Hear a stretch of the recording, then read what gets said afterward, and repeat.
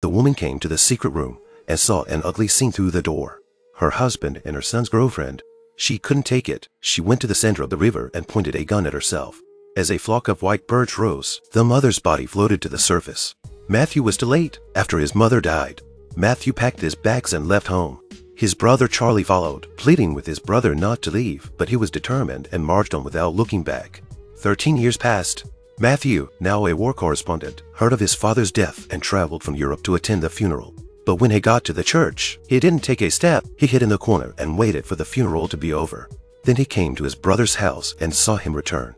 Charlie was so happy to see his brother back. He asked his wife to make up the room and keep him for a few more days.